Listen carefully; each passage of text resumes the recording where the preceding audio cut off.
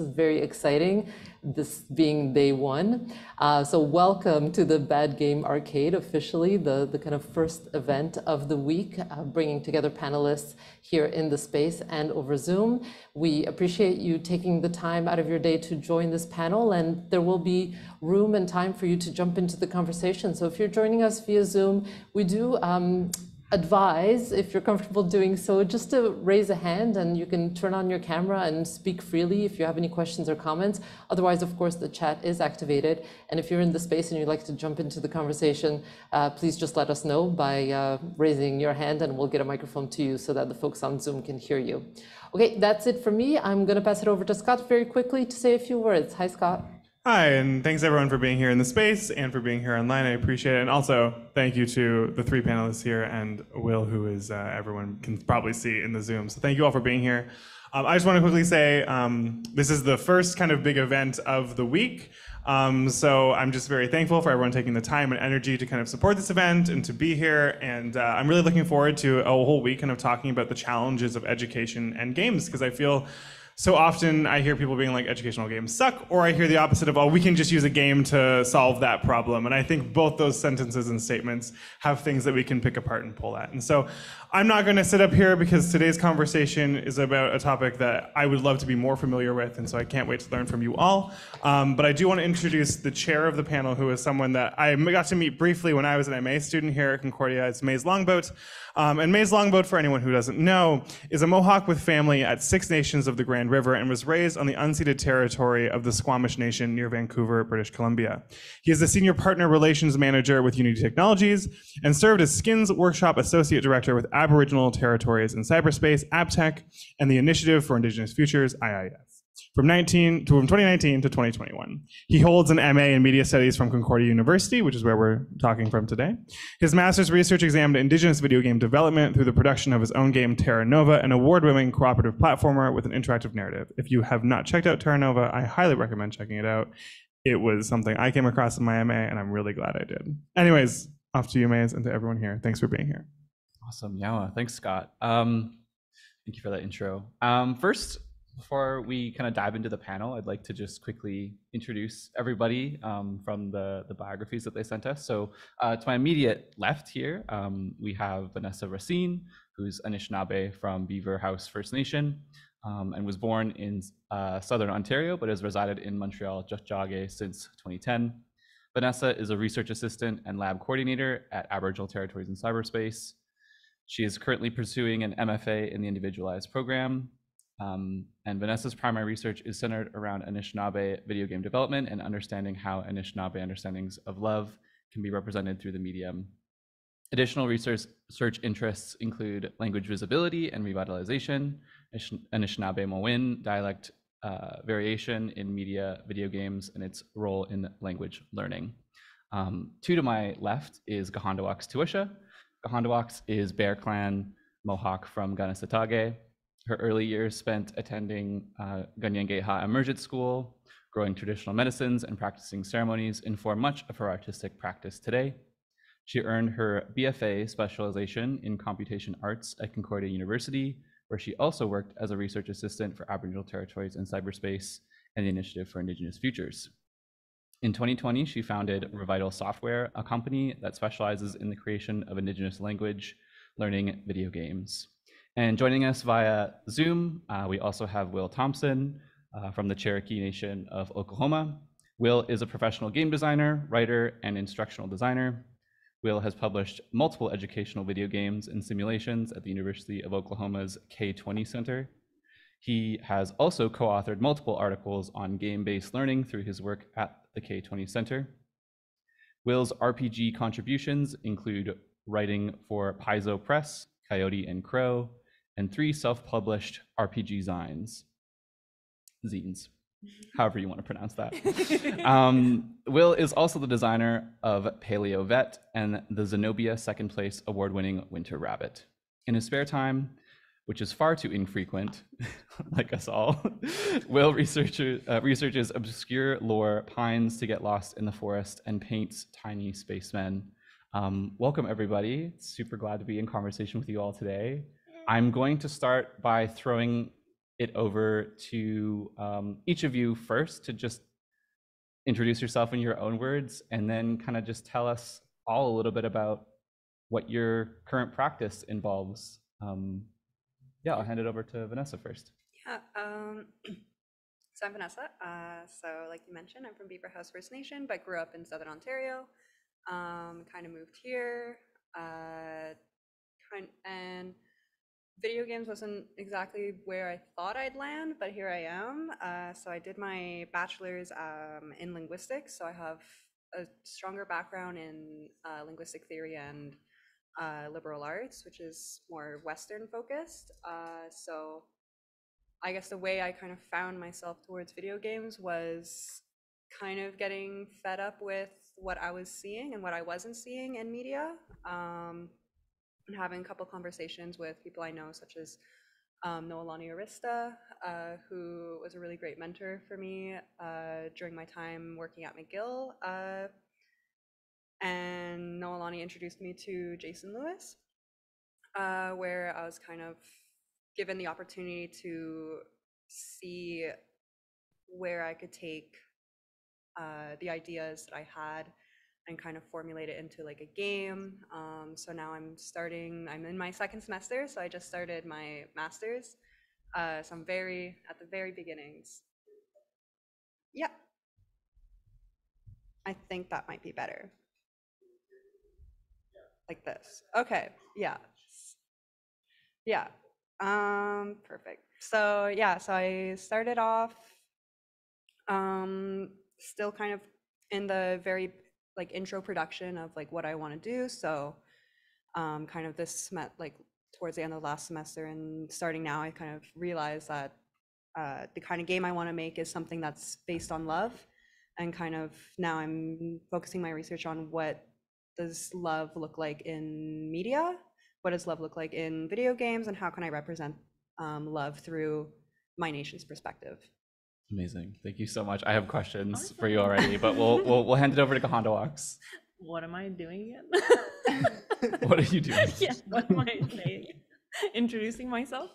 Yeah, you're introducing yourself and just talking a little bit about what you're doing these days. Okay, cool. So as was said already, I'm Kahentewaks Tiewishaw. I'm Mohawk from Gunnisadalga, and I'm a co-founder, one of three, of Revital Software, which is an indie, Indigenous-owned language revitalization game studio.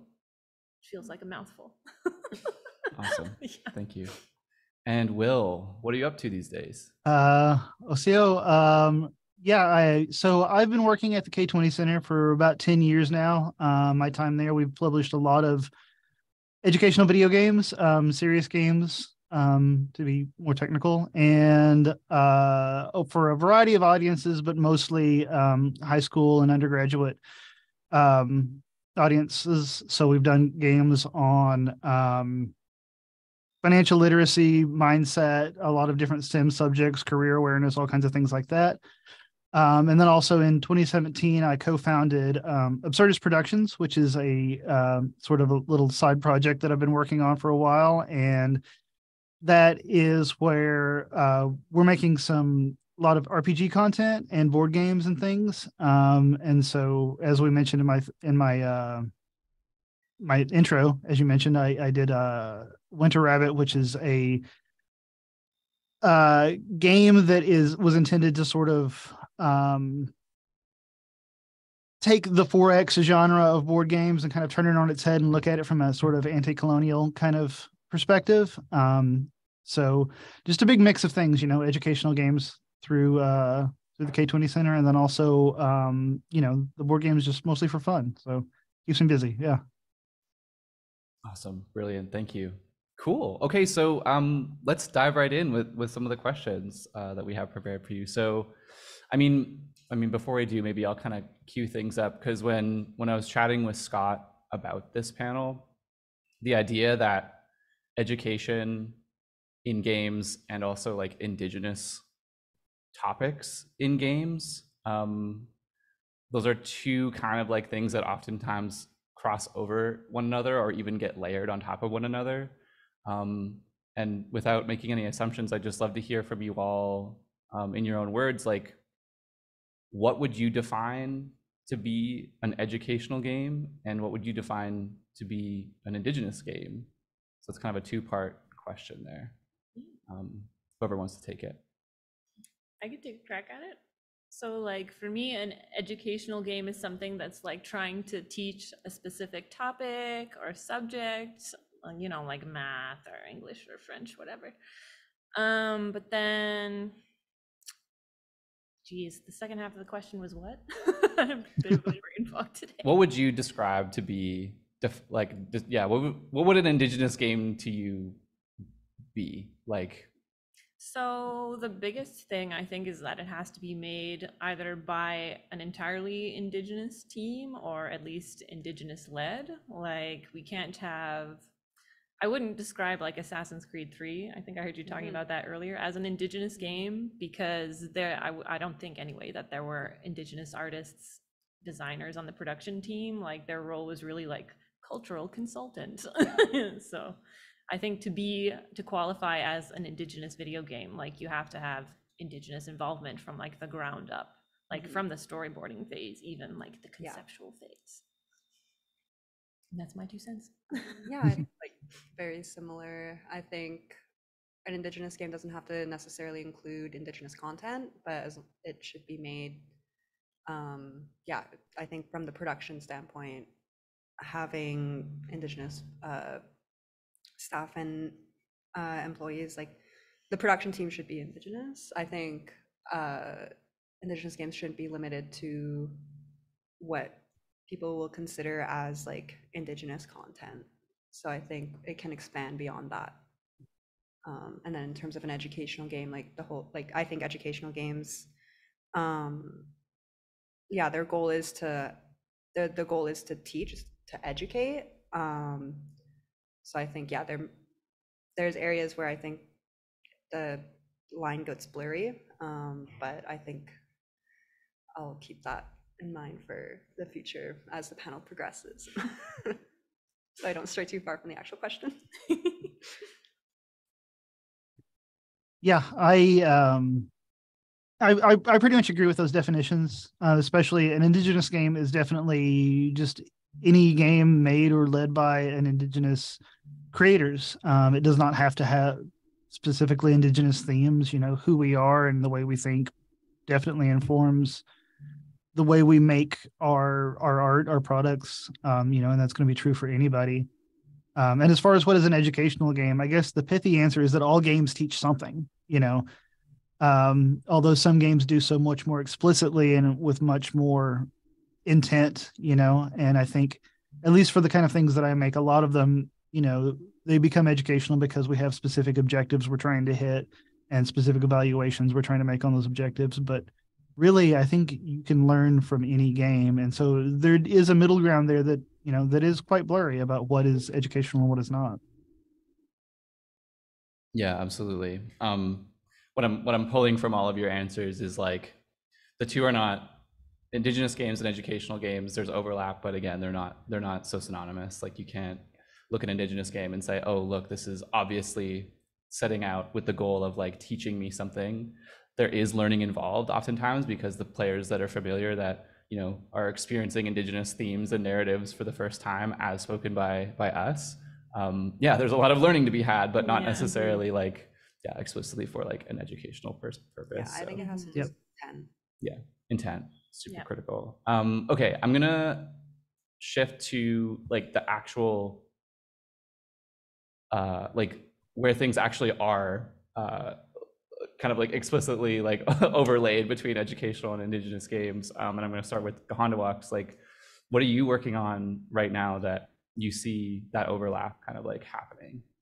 Oh, geez. So there are, I don't know if necessarily I'm working on something right now because I have quite a number of things that I'm like in the process of writing grant applications for. The biggest thing is we're trying to make, or Vital Software anyway, is trying to make a library of Mohawk language learning games that's going to be hopefully available for free on our website so that people from the community can play to, eventually gain some type of level of fluency of the Mohawk language. So I see a lot of overlap with like the traditionally educational game stuff, and then, you know, it's educational because it provides perspective into like Indigenous worldview, which is kind of not that well known still right now where we are in society today. But yeah, so there's a lot of overlap with the games that I'm designing and storyboarding right now, because there's a focus on obviously Indigenous storytelling. Specifically, we're dealing with myths like the legend of the flying head, the gifts of the little people, how the Bear Clan became medicine keepers, like those type of traditional stories. So like, I wouldn't necessarily call like the telling of those stories an educational thing, like you're just telling a myth or a legend to somebody, to the player. But because it's something they haven't necessarily heard before, because it's from a marginalized community, it could be considered educational in that respect. But at the same time, there are very strictly educational elements in it, because like in the process of telling that story, we're going to be telling it in the Mohawk language. We're going to be engaging with like the polysynthetic nature of the language, like this syllable means it's a girl. This is, you know, the root word, which is dog or whatever. So like those mechanics specifically, in my opinion, is what will be making it an educational game, because it's trying to be like, here is how you read this particular Mohawk legend completely in Mohawk. And yeah, so it's kind of fuzzy. It's a bit of a blurry line for me, like where the line is. I don't know. It's difficult to describe. Will or Vanessa, same question for you, like in the current projects that you're working on now or projects that you worked on in the past, like where do you see that overlap happening, like clearly between, you know, yes, we're Indigenous making a game, but we're also making like an educational game. Have you ever experienced that? Yeah. If I can go ahead. Yeah, so I think the clearest example from my work is the game Winter Rabbit that I worked on, which is a board game that I just sort of, so I started by looking at the kind of 4X style board games which are out there, you know, which the 4X stands for like what is it? Explore, I don't even remember what they all are now, but explore, exploit, exterminate, expand, whatever. You know, and of course, you know, in the board game space, there's a lot of very sort of colonial type board games that really sort of explicitly tell these colonial type stories through the way the mechanics work. And so I wanted to take something like that, and while not making it explicitly like goal-driven instructional game, I wanted a game that reflected a completely different perspective. And so I looked at ways to kind of flip those mechanics on their head to make something that was about, you know, community and, you know, and managing resources rather than exploiting them, and working together rather than exploitation, and all of these things, and kind of changing that so that through the mechanics of the game, you're making different types of decisions and playing the game in a different way, and just thinking about the decisions you're making in a different type of way. And I think that's one of the really big overlaps, because that sort of historical perspective, or not even just historical perspective, but just a different cultural perspective, really informed the way I put the mechanics of the game together, and that definitely changes it. So I think that is a pretty clear overlap in those things. Yeah, and I guess like from my end, I am kind of like in production, so it's still very new to video game making. So it's been something that has been on my mind of like, what is the intent of language being incorporated into my game. And for me, that stems for language visibility, which is a little bit different from like traditional language learning, language revitalization. It's still categorized under, but something that I noticed, and from my previous experiences in like running workshops with communities like Kahentewaks, something that's missing is there's not enough, we don't see and hear our languages enough for us to be able to actually have it kind of live under our skin. So with my game, I'm not necessarily focused on actually having the players who are playing it learn a language, but rather just experience the language. So how am I going to do that? Not too sure.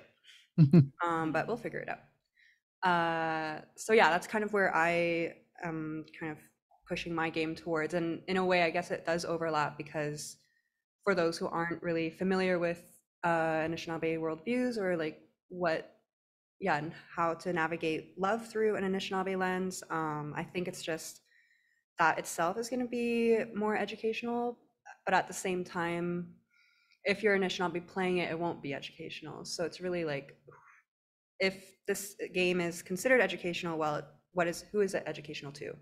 And like, who is making that decision to name my game like that? Mm-hmm. I really want to, just what all of you have been talking about, it really makes me want to dig into like mechanics and like also like technical decisions that have to be made when you're like scoping out a project, and like why you have to make certain decisions on design and stuff. So Vanessa, if you don't mind me asking, like what are some of the like tools that you're thinking about using to create your game, and like how do you see players acting in the game? Like what kind of verbs are you going to be using to express Anishinaabe love, and love Anishinaabe Moen? Yeah, so I think it's mainly so I want ideally, in a best case scenario world, I want to kind of have the game designed to be very community based. And I think and based off of what my family plays, so like my family does play video games once in a while, and I wanted to make sure that my family could play the game that I eventually make. So that's where I kind of got the idea of making a farming simulator game. So kind of like a Stardew Valley situation, but it's Anishinaabe. Perhaps not at that big extent, because it is just the masters, but yeah, so I kind of wanted to make sure that when you're engaging with the community in the game and the characters that you meet in the game, that's how you form your relationships, and you can build off those relationships and kind of continue growing them. And basically, the more you interact with the environment in the game, the more you'll be able to understand what different areas and like how love is expressed in different parts. So I think for me, expressing love is definitely through character interaction, and just like being able to take care of, having that goal of like, you need to take care. So I think that's kind of where I'm going with it. And then design, it's also going to be based on things that is loved in community. So the design of the game is going to be pixel art, mainly because pixel art is actually what you use for beading. So having kind of bringing my art practice in beading into this new practice is also kind of more a way that I can also express like my love for beadwork as well, without necessarily having it in game. Wow, thank you. Oh, I'm excited to play this now. Me too. That does sound cool. Because like, yeah, I would say your verb there for me was like care. Like, how do you express that? And it could be many different ways. Like it could be like gift giving, you know, because like in Stardew Valley, like that's a really big part of that game, where you're like giving, you know, the people that you want to romance or not, or just become really good friends with in the game, you know, their special items. And I think like it's important to like, when you're making those interactions, like keeping in mind, like when you're playing a game, for example, like sometimes you won't talk to all of the characters in the game right away, but I think that might make a difference in my game, is how many connections can you make? So that's kind of where I want to focus it on. Super cool. Yeah. I'm gonna jump back to Will, because Sure. Will, when you were kind of describing some of the games that you've worked on, taking a critical look at the mechanics that have been traditionally appearing in board games. I'd love to hear some of like the specifics of that in White Rabbit. Sure. In Winter Rabbit, it's okay. For example, one of the mechanics that I have in that, and so this is a tabletop game, and it's sort of a worker placement game where you're going out and gathering resources. And in this game, rather than just placing one of your, your little villager tokens out to gather resources, it requires multiple. So the story of the game, let me back up for a second. The story of the game is that we are preparing our village for winter, but the rabbit, who is the trickster, has confused everyone and is just trying to sort of like take resources for himself and not really do any work. So we're all a little bit mixed up. And so when you're taking these villager tokens, you're drawing them at random from a bag. It could be yours or someone else's, and you're placing them out on the board. And it requires a certain number of them to be in a particular place before a certain resource gets created. So the game is competitive. We're all trying to be the most helpful to prepare the village for winter, but we're also competing, we're also helping each other because it requires multiple people to be out there to produce anything. And you can expand the production beyond, what is normally available, but that just makes it harder in later rounds to get more things. So there's this tension of, what do I need now versus how do I want to like sort of maintain the balance of things in the future so that it doesn't become harder to get later on.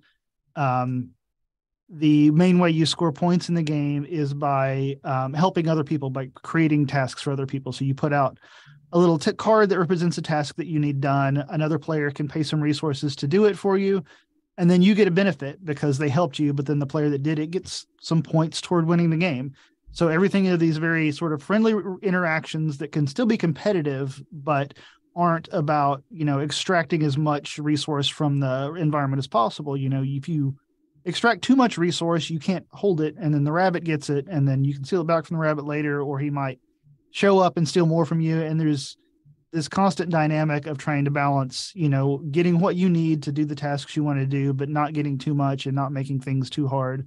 And then also just getting everything done by the time winter arrives, because if winter arrives without the village being prepared, then it's a mutual lose condition. Everybody loses the game. So I tried to take a lot of those mechanics that, you normally see in Euro games and just change the perspective in that way so that there's a little bit more, not complete cooperation, but collaboration and balance built into it.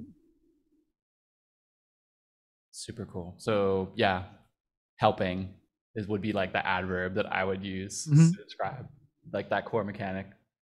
Wow, super interesting. Do you feel like players can help too much in that game? Like, do you feel like it can get into a place where it's like unhealthy, where they're not balancing their like own individual needs, or is the game kind of limited in that scope where it's like like the goal is to only contribute to the community just so that the trickster doesn't wreak too much havoc? The scoring mechanics are balanced in such a way that that's hard to happen, but I've definitely seen different play styles. You definitely see some groups that come in and everybody is sort of talking a lot and collaborating a lot, and then other groups that are completely just bluffing and messing with each other and throwing rabbit tokens down to mess each other up and get a lot more competitive. But it's fun either way, and it's interesting to see the dynamics of like how things come together depending on how the players go about it. And on the same token, it's difficult for one player to completely tank the game. It'll make things harder for everybody else, but if one player wants everybody to lose and everybody else is still working together, you can still make it. So I'm sure there are edge cases where people can kind of go off the rails, but for the most part, the incentives are built up to make it to where helping is good. Great, thank you. And Kahentewaks, with your language learning games, what do you see being like the primary action that players are taking in that experience? So there's two main things that we've kind of designed into the game. Like, you open the app, whatever it's going to be, and it gives you the option to have like story mode or practice mode. And depending on which one you select, you can either like, you're in practice mode and you're learning like the base vocabulary that you would need to understand the specific legend that is trying to be told to you. And like, you have all these exercises of like how to conjugate that root word, because I don't know how familiar you guys are with, Mohawk stuff, but they're like, words they're basically sentences. Like my name, Kahentewaks, for example, is a whole sentence that means shaker of the field, or she moves with the grass. is another version I've also heard of my name. So like you need those little explanations of like, this is the syllable that makes it feminine. This is like the root word, and this is like conveys the tense of the word. So there's all those kinds of vocabulary exercises. But then in story mode, you can just sit back and have the entire legend narrated to you by like a voice actor who would ideally be like an elder or a first language speaker, because there are a lot of us that don't have the opportunity to have the language spoken to us at home, especially. And something that I do in my family a lot is like, it's either myself or one of my siblings reading to my beautiful young niece, Mia, before bed. And obviously, because I'm not a speaker, or none of my siblings are either, like we can't read to her in Mohawk. And I remember even when I was in immersion school as a young child, we had lots of Mohawk books laying around, and I would pick them up and be like, this is not what I am learning in class.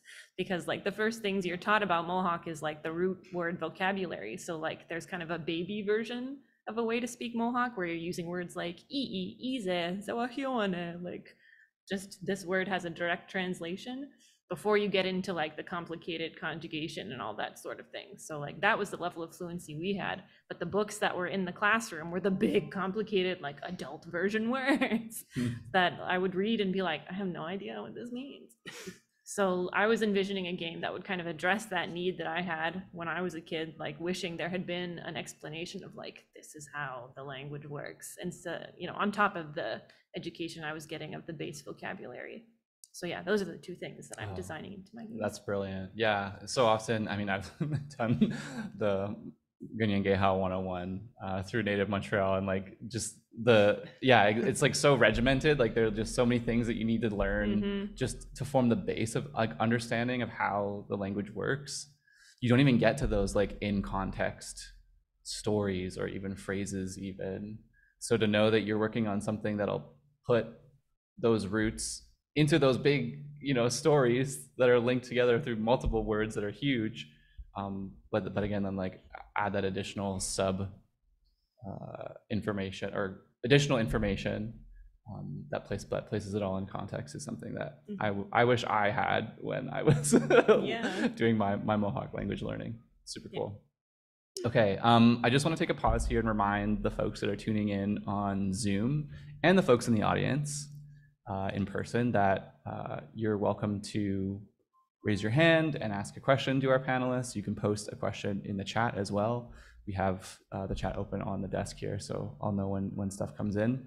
But I'm hoping to switch gears now and kind of get you folks talking to one another a little bit more. Has anything kind of like come to the surface for any of you when you've heard your colleagues speak? Just like about, I mean, yeah, talking about roots and how words connect, like with my background in linguistics, like that's all I learned was how to like, oh, like this is a root, this is this. And I think like, yeah, going into kind of language learning, that I think once that's something that I have to kind of switch gears into for my own game, because when we're looking at kind of relationality and care, for example, a lot of that is actually like embedded in the language. For example, when you're talking to someone in Anishinaabe, you have to, if I talk about you, I have to, within like the sentence itself, it will tell me who you're related to and who all your connections are. I can't just refer to someone as like one person. It has to be a person who is like a sister to someone, or yeah, so it has to be in relationality. So that's like something in Anishinaabe that I think could be really cool or really interesting to like present within a game, and how, and just kind of like figuring out how I can do that in terms of where that fits in like dialogue or like interactions. So I think, yeah, in terms of that, delving into linguistics, like I'm very happy that I have a bit of a background in it, so it's not totally alien to me. But at the same time, it is a bit like I know so much about like the linguistics of Anishinaabe, but I don't actually know the language, right? So it's very like kind of making the game for me as well is almost like a journey of trying to learn the language myself as well. So Yeah, I was like, when you were mentioning, I was like, yeah, totally get it. Yeah, it's kind of aggravating, honestly, at times, because there's so many things I want to make, but I can only go at the pace that I'm learning the language at. So sometimes I feel like I'm holding other imaginary people that are waiting for my games to be released back. So I feel that pressure of like, oh, I've got to learn faster so I can make games so more people can learn. And it feels like this endless cycle of like, I've got to work harder, I've got to learn faster. And it's difficult to balance that with like, I'm a human being, I need to take breaks. I can't be expected to learn things like, you know, overnight. Yeah, so that's an interesting challenge.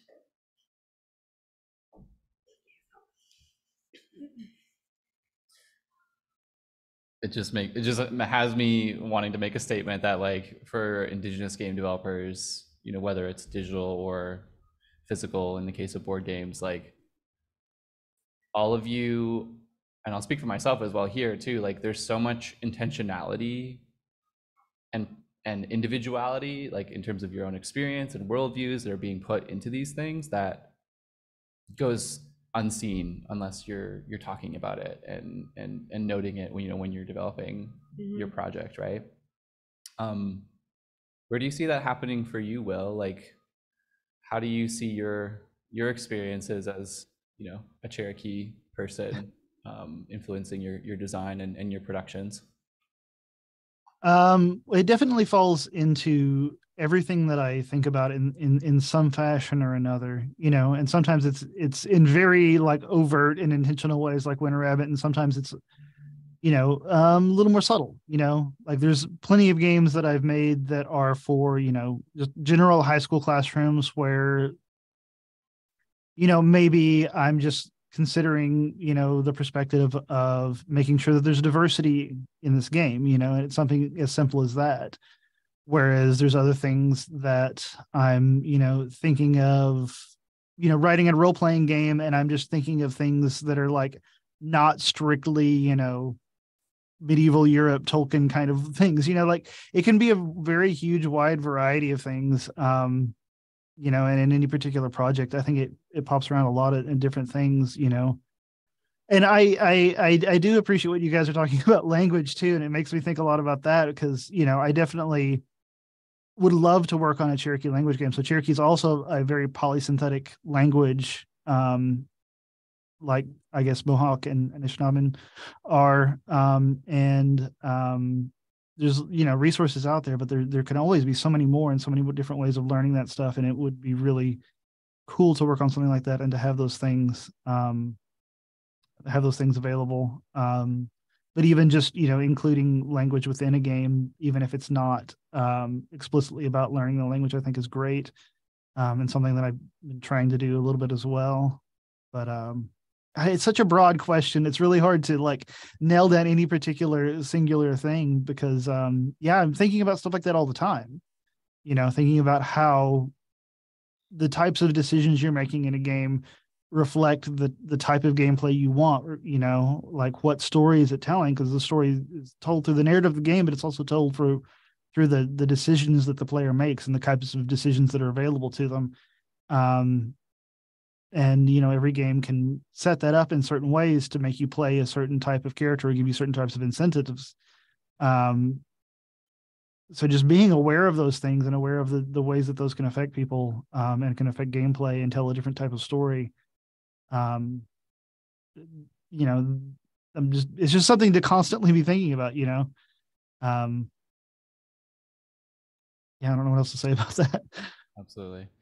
All right, so from one big question to the next, why games? Why is it the medium that you're using? Because, you know, education can come in many different forms. It can come through reading a book. It can come through going on a field trip and experiencing something like an exhibition like we have in this space here. It can also come from watching a documentary film or even a piece of fiction. Why is it that games are such a draw for you three? Yeah, I guess for me, it's more like it kind of stems from my own kind of how I've always seen media, not really seeing myself in these forms. So like growing up and watching movies, I never really saw Anishinaabe movies, or like if I do see natives in movies, it's always something's up one way or another, you know? It's not really, or like it's based in the past, or, and even in the past, you're like, what nation is this? Like they have teepees and other things. Like what's going on here? Like, no idea. Don't know who they're presenting, but yeah, so for me, it was kind of like stemming from that, stemming from my own frustration and anger, and kind of just figuring out like, okay, I have all this energy and it's not in a really good spot right now.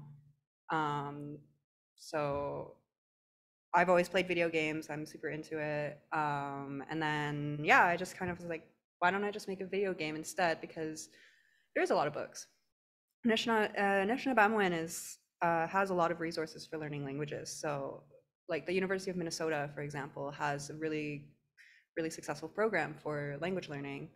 So that wasn't really where I wanted to go into and like in linguistics itself, I was like, well, I'm not really into like super heavy theory, and like just I wanted to kind of be more creative with how I wanted to present things. So for me, it came naturally to have like a video game, or at least see things that I like in the language. So like one of my initial ideas was to like dub like anime or whatever, and like I saw like there has actually been some movement in that, but and then yeah, I kind of wound up, I was like, you know what, I'm gonna make a video game. And the intent of my video game is not to learn the language, it's to experience it. And I think that's something that's like a huge gap that's missing, especially for folks who are like, for example, like when you're a kid from age like when you're born to like around 18, 19, like that's your kind of prime time learning language. And if you miss, or like once you get past that, it gets really harder. It's much harder to learn languages. Like when you're in university taking a language course, you're like, actually, it's pretty hard. And like learning how to memorize, and you're like, I have to memorize conjugations and like actually force yourself to think about how language is working. And for a lot of people, like you take a German class and you can just start watching German movies or like play games in German. But for Anishinaabe Moen, it's not the same. So like you don't have movies, you don't have games. So just being able to experience a language and immerse yourself in a language actually makes you learn it in ways that isn't necessarily like in your face, what is the verb, what is this? So that's kind of how I wanted to approach language learning, is filling in the gaps of like the resources that are out there for just experiencing language. Mm-hmm. Yeah, that's definitely something I wish I had more of when I was a kid, because I don't know how much of it I mentioned in my interview or already said, but like I would go to school, right? And I would be in the Mohawk immersion class, but then I would come home and I'm like watching anime in English. I'm like reading Harry Potter in English and talking to my siblings in English. And like the only resources, there are a lot of written resources. There's a lot of like Mohawk for beginners. There's Mohawk dictionaries. I have like 3 Mohawk dictionaries at home, but I don't have any Mohawk movies. I don't have any Mohawk video games other than the ones I've made myself or like other Indigenous people have made. So like if you have the capability to be making these games and you're like passionate about it, you should be making these games, because it's never going to be a waste of time, because we need the resources.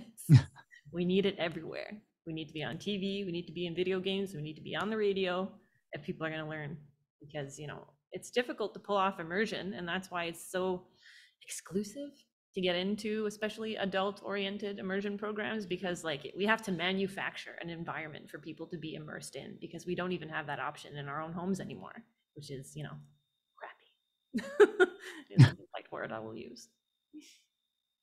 Yeah, I love that you guys are doing so much work with language. That's really great. You know, and it makes me think about, you know, when I was a kid and I rarely heard Cherokee spoken, you know, around town and things. And then now there's so many more resources. There's animations, there's online classes, there's immersion school. I got friends whose kids, they speak to them in Cherokee, even though my friends themselves never grew up speaking it, you know.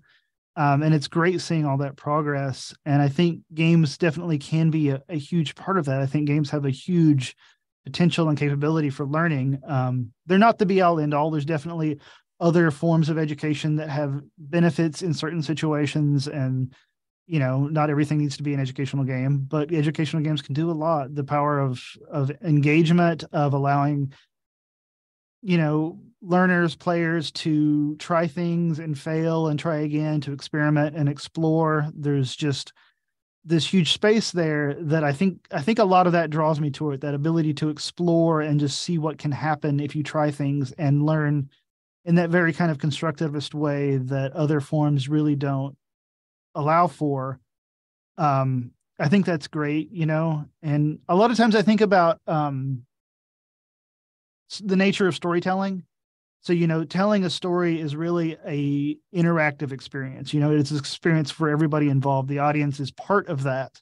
And this is true if you're telling, traditional stories, or if you're going to a play, but if you're reading something from a book or watching a movie, it's much more passive. You're just there consuming what is given to you. And I think that video games and role-playing games and things like that, in a way, are a bit closer to our traditional ways of telling stories than just consuming passive media, because it is, you are more involved. You're experiencing it in a way that only exists while you're experiencing it. A video game isn't really doing anything unless you're, or a board game or whatever, it's not doing anything unless you're playing it. The story gets created through the play. And I think that is a really important part of it, because again, we're talking about experiencing these things in the real world, even if, or, in a virtual world, maybe, through some sort of manufactured environment, if it has to be, but still experiencing them. And this is just a medium that can do that like nothing else, That interactivity element, the sense of player ownership. I'm even thinking too of like, not even necessarily video games or board games, but like D&D and tabletop games. And like the players are contributing to the story almost as much, if not more, than a dungeon master typically, because a dungeon master's responsibility is kind of like, how do I keep the rules on the track, and nothing too wild happening. I mean, it depends on your DM, but they're kind of just setting the scenario and then letting the players play and have that, and like build that sense of ownership live, kind of improvisationally, because they generally don't know the scenarios beforehand. And so I see that happening a lot too, with certain types of games, from a video game medium. But those games take so much resources to design and to to create, which is kind of where I wanted to take it next. And this will be my last big question for all of you before we move into audience questions. So audience, please send me your questions.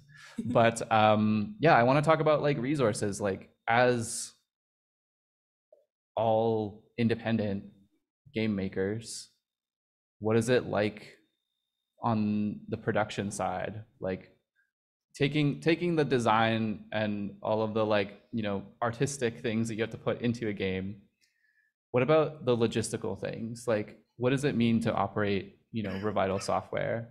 What does it mean to be an MFA student, like making their first game? What is it like being Will, who has his hand in many different types of games and experiences? What is that all like for you guys? Yeah. To juggle. Yeah, because like on the one hand, I feel very strongly about making language learning games, but I also have a very strong desire to make games that are just for fun, like something that I could play with my niece without having to think like, oh, this is a language learning game that I am playing with my niece because my language is like 1 or 2 generations away from being completely extinct. Like, I would love to play an entertainment Indigenous video game that like is free from the, the daily difficult topics that I'm confronted with all the time. Like, I would love to play a game that's a space for me to just be Indigenous without that necessarily being like an inherently traumatic thing. Yeah. I just want to relax. I want to farm. I want to like play a dating sim. I want to pull my radishes out of the ground and go back to my house and like make a stew. Yeah, so it's like a big pull of like, I want to rest, but there's so much work to do. So that's one of the challenges for me, is like balancing my sense of responsibility with my sense of, relax, take care of yourself, it's okay. So that's one part of it for me. So that pressure. Interesting. Yeah. Okay. Yeah, I think for me, it's really like entering it's just like a slow unfolding of like peeling the onion and seeing like, oh, there's actually quite a lot I got to do. Yeah. So I'm hoping to eventually build a little team up to help me out. But yeah, I think for me, it's just been, kind of like what you were mentioning of just like, I just want to experience and just be. I don't want to have to constantly be on like the political front of like having to justify my existence to everyone. I just want to chill out. Just want to exist, Yeah. So is making the game a chill experience? Debatable, but eventually I'll get there. But yeah, I think like, entering my MFA and like just kind of realizing all the stuff I have to do is really daunting, but I do have a very supportive team, so I'm really excited. I feel that. I feel like as Indigenous folks, like oftentimes so much of our life is taken up with just like the act of educating, like, and not in any sort of like people demanding our knowledge in any sort of malicious way. It's just like how it's going. Like Indigenous topics are front of mind for a lot of people in Canada, the US, all over the world, but like they just don't know where to start. And oftentimes it's like the people that are just there that are bearing the brunt of like those requests. So I can't tell you the amount take of care times of yourself.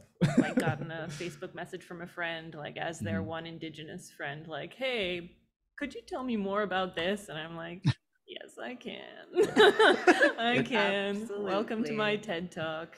Here's the crash course on the Ochre crisis. I mean, I want to be clear that like these questions and these requests should keep coming. Yeah. But also to stay cognizant of like, there's a lot of these requests coming. You're not the only one sometimes. So and like it's fine. It's just we need to practice our boundary setting. That's all. Exactly. I think boundary setting is difficult for a lot of us because you want to be educating people. And I said before, it's like difficult to balance the sense of responsibility with like, okay, this is me time right now, because there is a sense of urgency, like time is running out right now.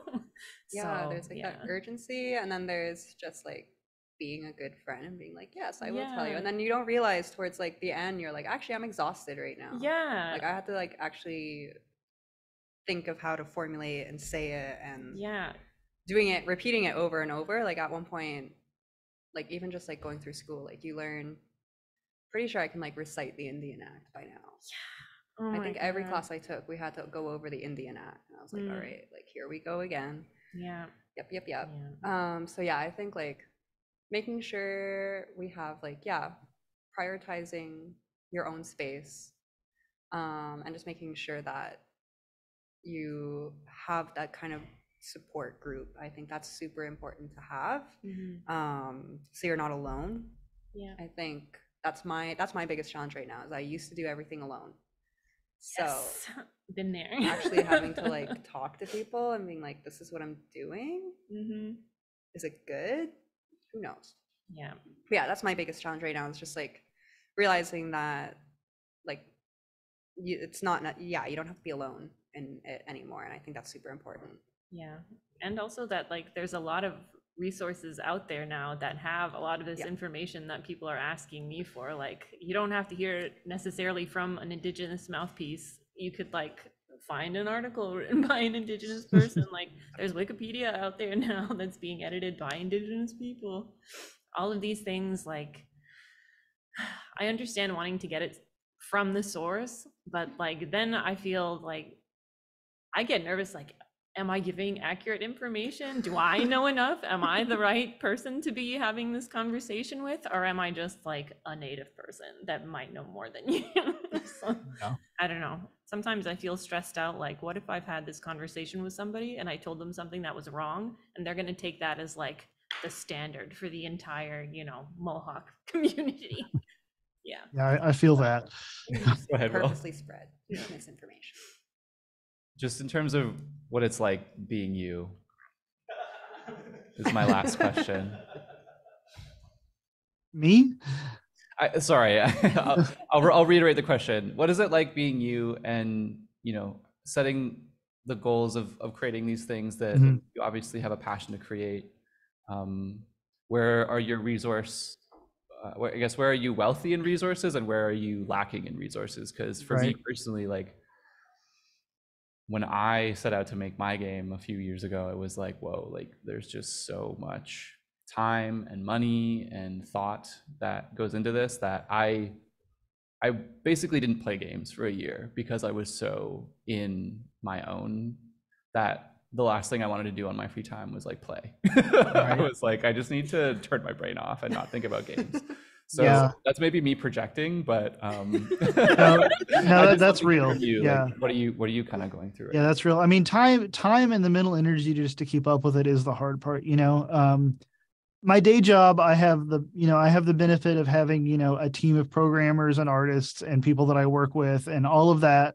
But it's also not, I'm making games that are, right now we're working on an app for college tours, which is great. It's awesome. It's a really important, useful thing, but it's also not, my passion, but I'm glad that I get to work on that. And then I have the opportunity to work on software that is really good and useful to a lot of kids, But then on the side, that's why I started the board game stuff because, I can do a lot of it myself. I can do a lot of the graphic design myself. I can do the prototyping myself, and I've got a business partner that helps, like having a community of people that I can get together with to talk about game design and having, people to kind of help with all the little nuts and bolts of running a Kickstarter campaign is essential. I could not do it by myself for sure, and then the slow process of learning all of those things on top of all of the other things that I'm constantly working on and doing is a lot, because just learning to manage a project and market a project and produce it on top of designing and working with contractors and all of those things, it's a lot. So just the time and the mental capacity to keep up with it all is challenging sometimes. It's quite a lot. And then same thing that you guys said too, just having people, people see, I've got Cherokee text written on the cards for Winter Rabbit and having to explain every single time what that means, which is great because it's part of the game and part of what I want people to experience. But also, I'm just constantly re-explaining why this is a thing and why this exists and why, other games are the way they are. And it's a lot of re-explaining the same stuff over and over. But then people play the game and they have a good time and they're like, this is like nothing I've ever experienced. And that is just completely fulfilling and worth it, Yeah. I love that. I love that what you just kind of ended on there. I feel like all of us have either have or are aspiring to create something that no one's ever experienced before. So that's I'll leave that kind of just in the air for a little bit and kind of pass it over to our audience for questions. Yes, you in the blue shirt. It's Scott, the organizer of this panel. Whole event. It should be good. It should be good. Hi. I mean, I'm being a bit selfish because I also am the one that really wanted this panel to exist, and so I'm really glad that it could. So I'm definitely going to ask you guys questions while you're here. So first off, great conversation. I really appreciate it, and hopefully some people can ask some questions in the chat. I don't know if you as panelists have been able to see some of the things in the chat, but I've been able to kind of look at a few things, and a lot of it looks really positive, and that's great to see.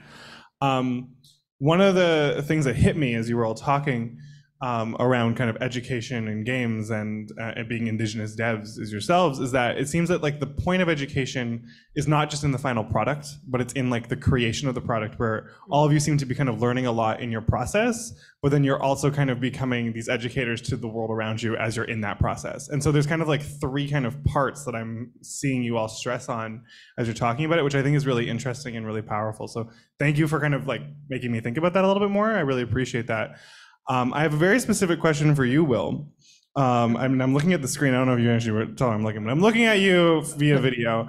Okay. And because you're doing work on like tabletop, and we touched on it a little bit in the conversation that was happening, but I'm really curious about how you kind of see the analog genres compared to like video game genres as spaces that can kind of be really speaking to kind of like the Indigenous themes that you want to talk to. So like where do you see kind of the value and points of like these analog or non-digital themes and spaces?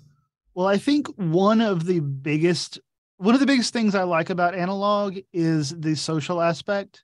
It forces people to get together around a table to like look at each other and physically interact. And that is a thing that, you can have multiplayer video games and things, but it's not quite the same. I love the physicality of it. I love people getting around and, interacting with each other in person. And I think that is definitely something that has a lot of benefit in any kind of education or interaction. And the types of emergent narrative you can pull out of that, I think are pretty fantastic. But yeah, that social aspect I think is one of the biggest parts of it, for me anyway. Yeah. I really appreciate that. Thank you. And then I had a second question, which I'm going to be selfish and ask, but again, people can raise their hands and or add in the chat if they have more questions. But there was a brief mention at the start about Assassin's Creed and the introduction of an Indigenous space in there. And I'm curious, when we're talking about like education in terms of like educating individuals about Indigenous issues and Indigenous culture, Indigenous language, when we think AAA titles, like what's the best kind of way moving forward? Is it that they have like fully integrated spaces for Indigenous voices to be heard? Because you mentioned like, true Indigenous game is one from the ground up, right? And so where can we kind of find common grounds for the AAA, the big titles that we know like the general population are more likely to pick up and play? Is there a space there for collaboration, and what does that space kind of look like? And anyone can answer that, as it's kind of a big question, but I'd love to hear your thoughts. I think there's definitely space for collaboration, but something I would really love to see is like big AAA studios offering like mentorship opportunities to Indigenous youth, or even like asking communities like, what type of game do you need right now? What can we help you with? Because I think in a lot of these scenarios, we know what we want or need, but we don't necessarily have the expertise or like the number of people that are trained to make these things. So like that's where big AAA studios can come in and like supplement and teach, because ideally at the end of the day, Indigenous people want to be making our own resources to help our own people, and we just need a little bit of help to do that sometimes. Because if you're talking about language learning games, which I love to do because that's what I do, like there's not a lot of overlap between people that are interested in making language learning games that like have the skills to make video games and like are Indigenous. So there's got to be some type of collaboration in there, and that's what I'm interested to see from AAA studios. Yeah, and like you can kind of see it too, like some AAA studios, you can see glimpses of collaboration, like you can see glimpses of like, you have you see those glimpses of collaboration, just how those can expand, like what you were saying, like an internship program included in the build of the game as well. Like, it'd be nice to see these AAA studios being able to just have these Indigenous stories, but they need to do the work as well to bring in those Indigenous storytellers, and not have to have all these requirements to be able to tell a story. So yeah, being able to have that mentorship program, being more open and more willing to hire Indigenous creators, because that's what's missing in these studios. Is if you want to diversify your games, you're going to have to diversify your employees a little bit, right? So going into those games, like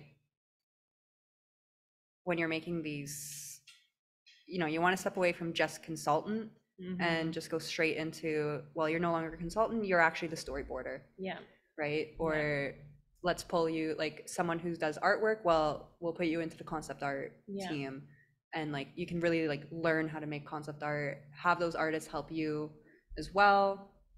And like those mentorship programs, like it's not taking away that kind of like opportunity, but it's actually just growing it a lot, and just you're going to be like, it's just inspiring for a lot of people. Is like, it's empowering as well to be able to say like, yes, I did actually work on this. And I actually did Exactly. do something that is meaningful. Mhm. So yeah, I think they should be looking, more collaboration and like paid collaboration and not just contributor. I think, Yeah. that was something maybe 10 years ago, 5 years ago was something, but like we're past that now. Yeah, We don't. we're ready for the next Yeah. thing.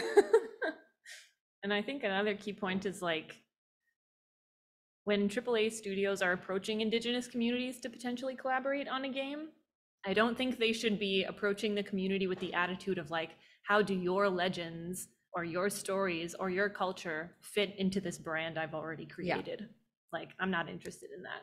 I'm ready for you to come to me and tell me, what game do you want to make for your community, right? Like, we need to be there writing the stories, like deciding what the games are going to be about, and not like bending over backwards to make our mythologies fit into a brand you've already created. And I think it also just like makes the game better. I Mhm. think, there's a Western way of telling stories, and then there's other methods of telling stories. Mhm. So Yeah. like we'll have a lot of interest in like Eastern versions of storytelling, but it's not the same as Indigenous ways of storytelling. Anishinaabe storytelling, you have like you have certain points and like things that happen, but how we get to those points and how we get to those things can be different between each storyteller. Yep. But at the end of the day, you're still learning the same stuff. Mhm. Yeah, I So think I that think it's diverse. yeah. I mean, the AAA studios need to, and I have hope that they will come to realize that there is benefit to them in diversity. There's benefit to them in telling stories in different ways and showing different stories. And if you look at examples from like film and TV, things like Prey, which was fantastic, and Reservation Dogs, and these other shows that you see completely different types of stories that you don't get from the normal channels that this media comes out of. And as these big studios start to realize, and I do believe that they will eventually, that that having diverse storytellers, diverse creative people in all capacities, artists, storyboarders, designers, writers, programmers, everything, that you'll get new things and audiences will respond to those new things, and that they will benefit on their own business from bringing in diverse talent, and diverse perspectives. And yeah, I do see that happening in the future, and I think it might be slow, and I know there'll be setbacks, but it is ultimately beneficial to the companies themselves as well as the communities that are being represented. Yeah. Fun to us. Yeah. That was kind of like my like one quippy contribution to this discussion. Is just like there needs to be more funding happening with like little to no strings attached. Yeah. Yeah. I think that's the next step, because we see things like cultural concentration with Assassin's Creed 3. We see cultural community collaboration with things like Never Alone, but on the indie scale, I think the next step is like really like pitching to publishers, getting studios like Revital Software funded to make the project that you want to make. Yeah. And yeah, I think sometimes the tricky thing is like fitting what publishers want, which is revenue, in with the values that we bring and our communities bring to the table, which is like, language revitalization, health, knowledge sharing, and revitalization as well. So it's tricky. I will say, I will plug a project that is upcoming, Hill Agency Purity and Decay by Megan Burns' team, Achimostawastan Games, based in Hamilton, Ontario. Megan's studio has gotten a pretty like decent chunk of funding from like AAA publishers to make that a reality. Definitely not enough to like make a whole game, but it's something, right? Yeah. I think it was the Ubisoft, one of the Ubisoft like grant awards kind of things last year. So it's something, but it's also like not far enough ultimately in terms of what it takes to making games. Like so much money and time and people goes into it. Yeah. I almost feel like AAA studios are shy or like afraid of giving that kind of funding, because there are a lot of instances, or at least I know a lot of instances of like people working on a project for over 4 years or even longer, and like, in my opinion, they're probably very concerned with like, when is this game going to be done so we can put it out there, so it'll be on social media so people can play it, and they'll be like, oh my god, this was a Ubisoft project, this was a Blizzard project, this was whatever project, where like they're investing more in like, when do we get to show off the fact that we supported you in this project, instead of like uplifting the studio or the creators themselves. Yeah, and in those ways, maybe going through AAA isn't what it's going to be. Maybe coming up and creating our own companies or finding funding from other sources is how we're going to get there, because the AAAs, as big companies, they're going to be shy of anything that's a risk, anything they perceive as a risk or a change. They're going to be careful about that, because that's what they do. They'll just make another Assassin's Creed game or whatever. So we can't necessarily rely on them. I do hope that they progress, but yeah, they're not necessarily what we can rely on to get where we need to go and where we want to go. So I technically have another question, but I realize that me asking lots of questions might be stopping someone from raising their hand or asking a question like via the Zoom. So I will wait a second, and if someone actually has a question they would like to ask, please go ahead and ask it, because I can ask questions all day long to these people. And I feel like that's maybe not why everyone else is here, and so I don't want to hold you all hostage. So this is an open invitation for anyone tuning in online to raise their hand and jump in and ask a question. Yeah. I'm just looking at the team on the Zoom. It looks like there's no hand just yet. Let's wait another 10 seconds. We'll wait 10 seconds, yeah. I know for me personally, it takes some time to psych myself up to unmuting on a big call like this. I also just live for awkward Zoom silences, because people get very uncomfortable. Mm-hmm. It's very powerful. I think we have a question. Excellent. Hello there.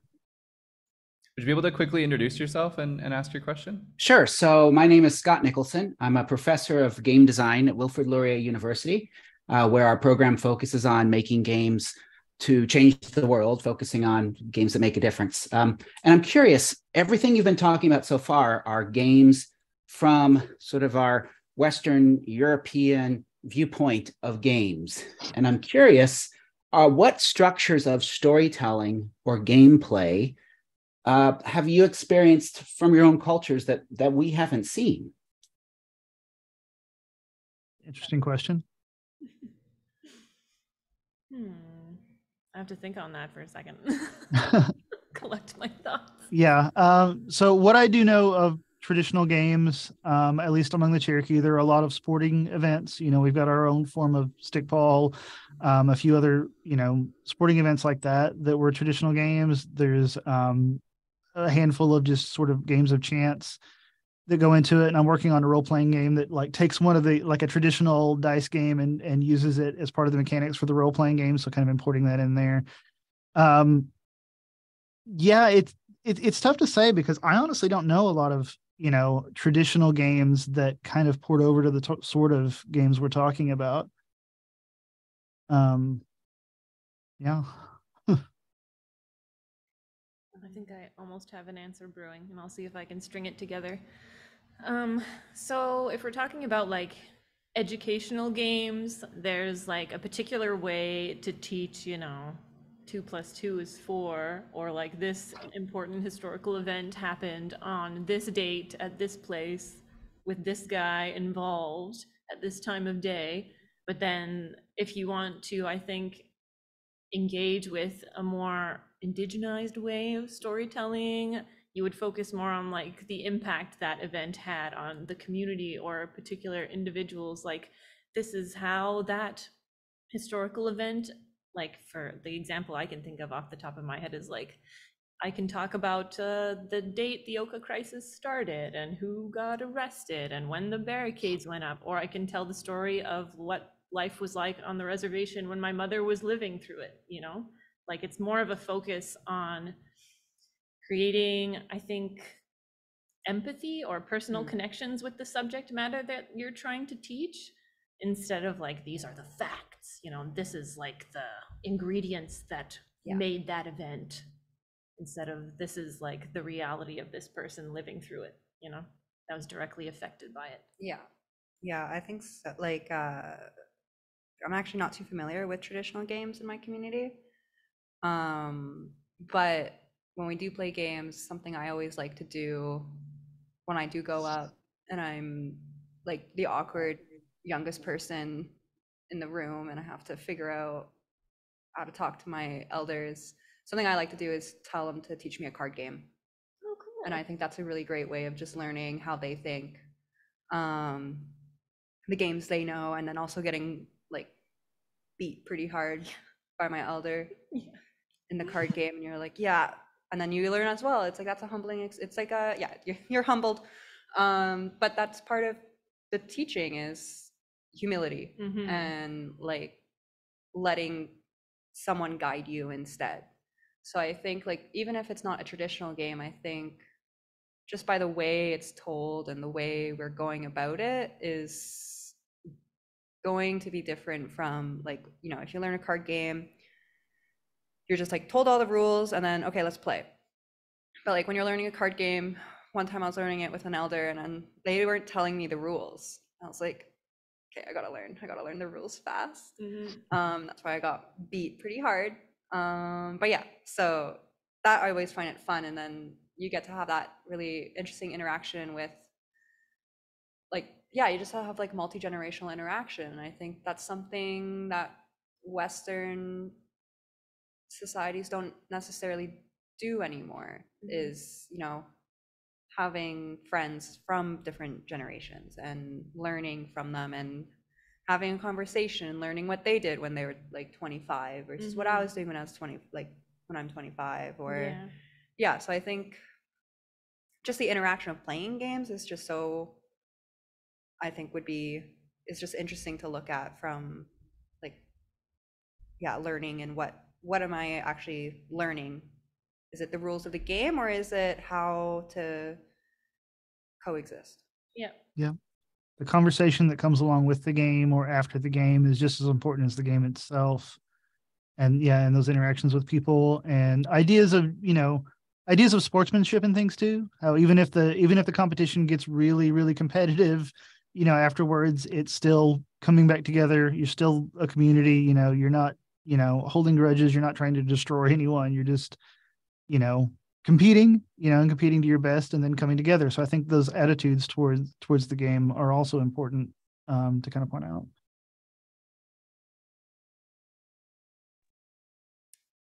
Thanks, Scott. I can ask a question. Can you hear me? Yeah. Hi, Avery. All right. Question. I'm Avery Rube. I make learning games, social impact games, or however you want, games to change the world, whatever you want to call them, in a small studio here in Montreal. And one of the things that we struggle with a little bit, or we find difficult, I mean, a lot of things are difficult in video games, but is the idea of like getting the game to users, whether that's through marketing or if it's like a learning game, you know, finding the right partners to get the game to schools, for instance, or working with a museum to get the game into a museum. What has worked for some of your games and some of the new projects you're working on? Like, what are the different, I don't know, strategies or what kind of ideas you have to kind of get the message out that your game is a super cool game, but there's also a little bit more to it because it has a different way that it was made or a different kind of perspective on a specific subject. How are you getting that message across? I'm assuming it's not easy to get across because it's just hard to get across these messages, but what have you learned and what has worked for you? And I would love to learn from you about this. Yeah, I think I can talk about that a little bit. Working directly with teachers, you know, making partners in schools with teachers and administrators is a big part of that. If you're going for, you know, public education, you know, higher ed or middle, whatever, public education type audiences, making sure that they understand how it benefits them. So I assume it's similar in Canada, but here we have state standards that teachers have to follow in their classrooms, and showing them that our games are tied directly to those standards, that they can that they can go to their administrators or whoever and say, hey, this is this applies directly to this thing I'm teaching. That helps. I've also found that making sure that they are easily accessible to everybody on the types of devices they have, definitely necessary, and making sure that they're free. Like, even if we sell a game for $1, schools will not pick it up, even as cheap as it could possibly be, and making sure it's free. But yeah, there's just a lot of like groundwork of like getting out and making partners with schools and teachers. And that's been like the best thing for us, and then of course we do get people like randomly picking up some of our games, all over the world, but our highest concentration are just finding out what teachers really need in their classrooms and building things that specifically address those needs. And then just do you tell the story that this is an Indigenous company, has an Indigenous perspective to the material and the way that it was made? Is that something that has value, or do the teachers just want something that says, I got a problem in my class, I got to solve it, right, so just give me the game that's going to solve it? I think that depends a lot on the teacher. So my experience, coming from two like sort of like diverging fields here, a lot of the games that we are getting into classrooms like that don't have a particularly Indigenous like theme or focus to them. They're more about just general classroom things that teachers need. But I would say so. I think a lot of teachers who are open to ideas of game-based learning are open to different perspectives, and showing them that you're coming in at things from a different way, but a different way that, has some research backing and has some proof behind it and has like, all those things that they want to know. And I know that's a little bit different from if you're going into a Indigenous community, like the way you sort of like go about this stuff will be very different from the way you would go about it into like just a general public school. But, I think there is definitely benefit to that. And I think that you've got to find, especially another important thing to do is find those teachers that will be advocates for you, find those teachers that are really into it, that are really excited about using it, and let them pilot your game. Maybe they can give you some feedback for what helps, and then let them, help spread the word, because having those allies who are just really, really excited about what you're doing can definitely help your case as well. Hopefully that answers your question. Hopefully somebody else has something to say about it as well. I don't know. I can jump in if you want. Yeah, I haven't really distributed games yet, so I can't really answer that question. But maybe in the way that you think about distributing, I mean, you've been talking about projects that you're interested in, some that are not necessarily learning games, but they were more, if I understood correctly, you had some kind of ideas for projects that were kind of more entertainment games. Have you ever, have you ever thought about a specific target audiences or ways of selling games that have maybe an Indigenous perspective in their development? Or have you not gotten that far? Oh, that was for me. I'm not sure. Yeah, I mean, like in terms of trying to get it out, I think I have been trying to think of ways to do it. Something I know for sure that I want to do is like, because I'm making a game that's based off my community's values, I want to do like a game launch, for example, and have events where people can come in and play the games for free or try it out. And then that way, if they do like it, then they can continue it. So I think having that kind of launch and then eventually figuring out how to get it to other places, like, going towards like, in terms of distribution, like making sure that the people who I want to have access to it have access to it.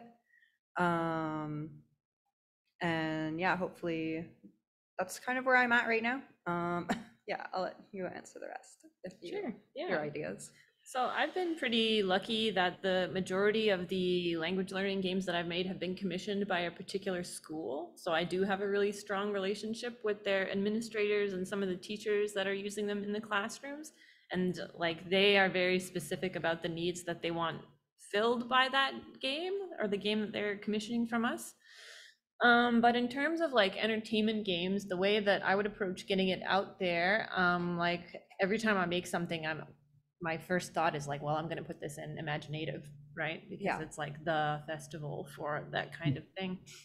And beyond that, I think I'm lucky enough to be part of like a community of Indigenous game developers where we're all very supportive of each other. So like when any one of us, be it like an individual making their first game or like a small indie studio that's making a game, like everyone is very supportive and willing to like post about it on Instagram or like share opportunities as they come up for funding, or like, oh, have you heard of this, to potentially help you with your game, or oh, I heard you need a whatever, like an artist or a musician. Like there's a lot of reciprocity in the community where we want to build a sustainable industry and like help disseminate other people's work. So that's really helpful as well. And that's been my experience so far.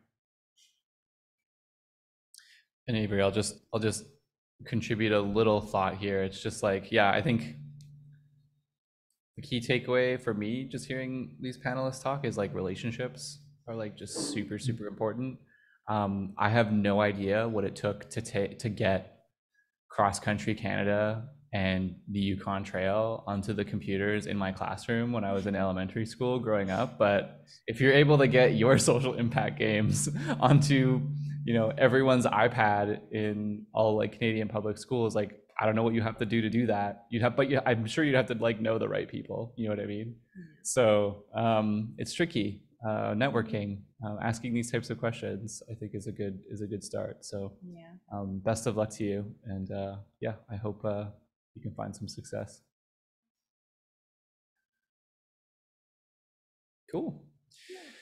So I'm starting to feel a little bit Like we're at the natural tapped end. out. We've been at this for almost an hour and a half, but it's been really fun. I'm just gonna turn it over to the panelists, I think. And any closing remarks on your side? Make games, you know? that's my Yeah. thing. Like I'm not intimidated or upset to see like people coming up, like other young Indigenous people wanting to make video games, because like I know it might be something like as a studio anyway, being like, oh my God, this other person is making a language learning game or an app. That's my thing. Like, no, the more the merrier. Like, come on in. I am just one person with one studio, you know, we're a small team of 3 people. So like, we can't do this by ourselves. So the more the merrier. I'm not gonna like be upset if somebody starts their own indie game studio doing the exact same thing as me. Like, that's great. I don't see that as like competition necessarily. I see it more as like opportunity for collaboration, because the more studios there are out there, maybe we could like band together and make one big cool thing every once in a while. So that's what I would love to see. Get out there, make your games, start a studio, and then hit me up. Or before, if you need help. My email is out there on the internet. Yeah, I think, you know, going into making video games, I wasn't expecting to find myself here. But yeah, I think looking at like what you're doing, what Kahentewaks is doing, what Will is doing, and like what Maize is doing as well, like it's all just been like, for me, it's been really inspirational, and like knowing that like it's possible. It's not like a dream, like I'm not in a fever dream. So for me, that's kind of like the biggest takeaway is, yeah, finding that like community and just being able to have a chance to be able to just express myself creatively, and having the opportunity and space to do that has just been really meaningful for me. Yeah, I think I would like to say the field of game design is very broad. You know, there's a lot of different types of games, whether you're talking about digital or analog, whether you're talking about role-playing games, indie games, you know, big AAA games, educational games. If you want to get into this, just do it. Find people around you who are also interested in doing it, whatever their skill sets might happen to be, and figure out what you can collaborate together on to make, because there's so many different things you can make and so many different ways you can make them that it doesn't even matter where you start, you know, and you don't have to be nailed down to just one type of thing either. You know, you can make, if you want to make a board game, make a board game. If you want to write a role-playing game book, write it. If you want to make a video game, like find some people who can program or learn to program and do it. And whatever experience you bring, whatever your background is, you're going to bring something new to this that nobody's brought to it before. And it's a lot of fun. It's a lot of work, but it's a lot of fun. You know, it's just so many different things go into games. And I think that's why I love it so much, is because there's just so many different skills and different ways I get to use my mind to kind of make decisions and create this awesome thing. You know, it's really cool. Perfect. Thank you all so much. This has been a really fun conversation for me. Scott. Yeah, I'm just going to close off, but I mean, thank you. Thank you to everyone. I'm going to be in a spot where people can maybe see me on the Zoom, but thank you to everyone who sat through an hour and a half on the Zoom, because I know that staring at a screen for an hour and a half is much harder than talking in person an hour and a half. But also thank you to everyone here in person and to you as well, Will. It has been a fantastic conversation. I appreciate you all taking the time. And this is just the start of many talks this week, so if you are still interested and you have bandwidth later this week, I urge you to tune in and see what else is in store. But again, thank you for being here, thank you for talking, and thank you for sharing. Have a great night, everyone.